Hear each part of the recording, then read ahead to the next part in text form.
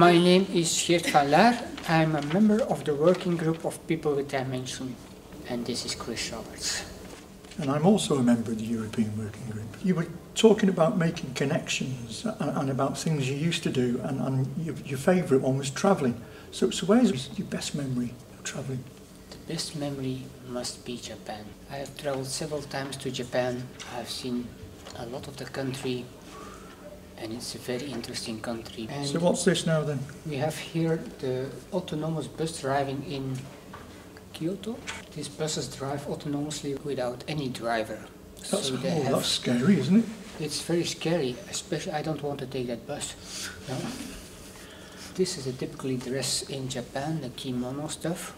I have a few kimonos lying at home, but I could not take them to this place.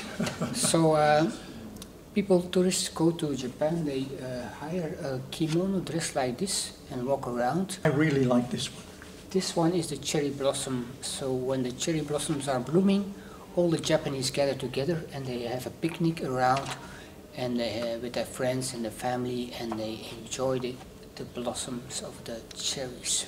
So it's about all the people coming together and connecting with each other? Yes, connecting people together, and of course having a picnic.